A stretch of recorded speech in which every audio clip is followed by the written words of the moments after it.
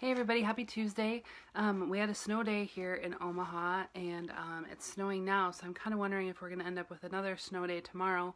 I hope not, because other than yesterday, we were home Friday, Saturday, Sunday.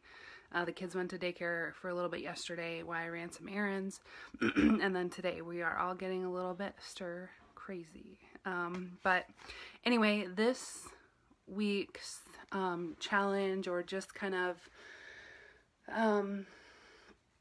thought, I guess, came to me in an email today, and I was kind of struggling on what I was going to talk about tonight, and so I'm thankful I got that email, because it kind of fit into things that I struggle with now and things that I've always kind of struggled with, and so I thought I would just bring it up. So the email was "The Danger of Caring What Other People Think," and the author of the first part of this is Beth Barrett, and then I got some other stuff from Psychology Today.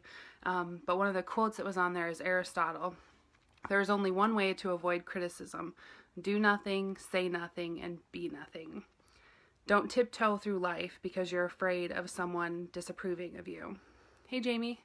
It went okay. You know how my kids are. It was pretty wild. Are you guys getting snow up there? I think we're still gonna get a little bit more, but so this is your life, after all, not a dress rehearsal.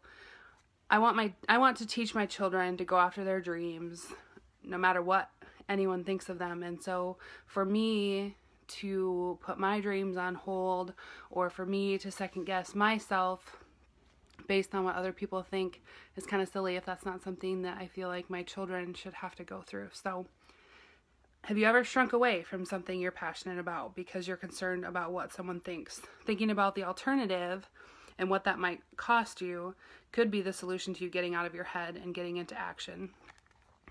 Lots of wind up there. Yeah, well, what's new, right? Some of this speaks volumes to me. When I was basically a nomad, traveling around the country, moving all over for track, I thought I had, like, everyone's full support, and then I found out that there were people that just didn't want me to succeed, and that criticism really hurt me, and it affected me.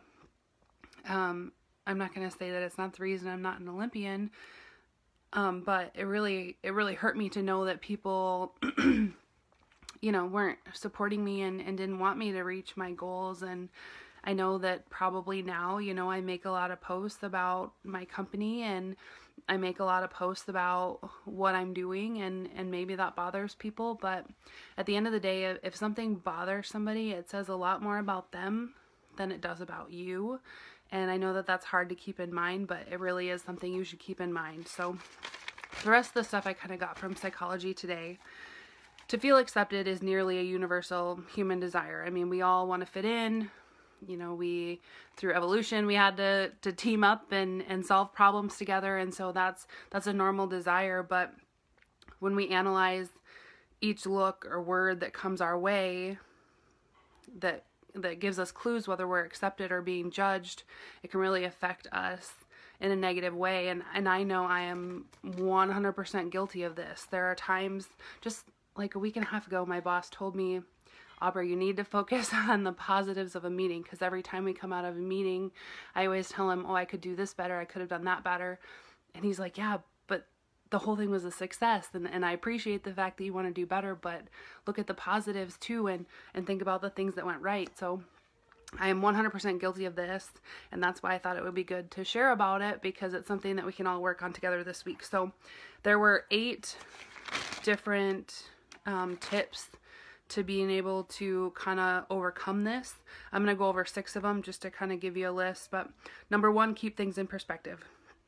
People would care a lot less about what other people thought about them if they knew how little they really do think about them.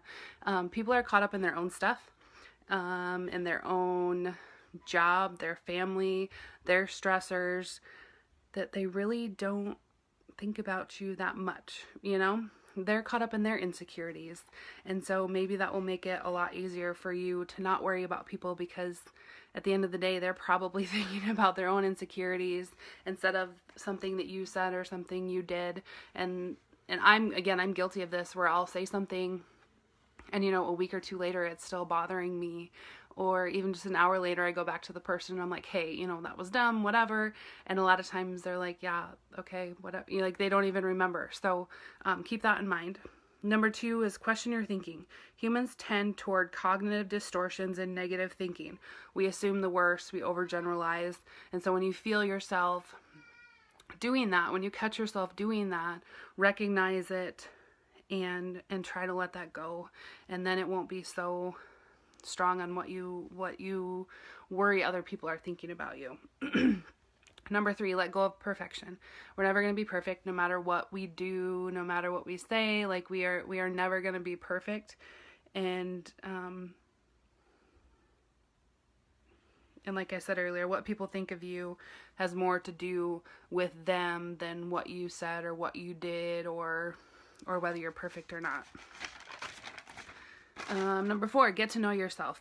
What would you do if you could do anything you enjoyed and didn't worry about what people thought?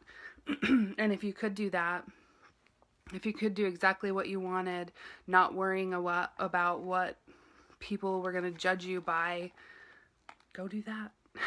Right? If like that first part, I was talking about how this is your life, this is not a dress rehearsal. So if it's something that's going to make you happy, if it's something that is something you're passionate about, just go for it. Find your tribe. Cultivate authenticity, and you'll find those that you're meant to be with. So when you are you, the people that love you for you are going to find you, and you're going to find that group of people in that tribe. Number 6, allow yourself to be vulnerable. It can be terrifying to go against the grain, speak out, take a risk, or face disapproval. Decide what matters to you, trust yourself, and go for it. We don't grow by playing safe. We grow by allowing ourselves a chance to fail.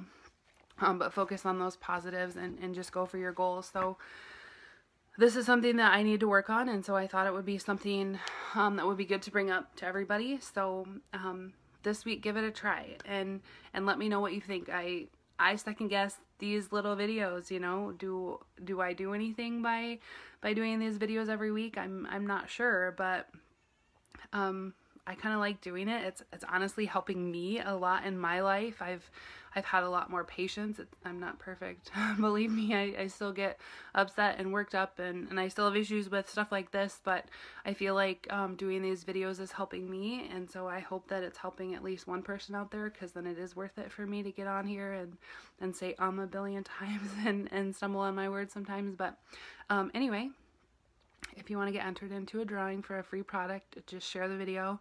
And if you want to give this a try this week, go ahead and leave a comment. And next week we're going to do the drawing. And we don't have a ton of entries this month, so Garrett will help me next week to draw for our winner. And we will just go from there. So I hope that you have a beautiful evening, and I'll just see you next time.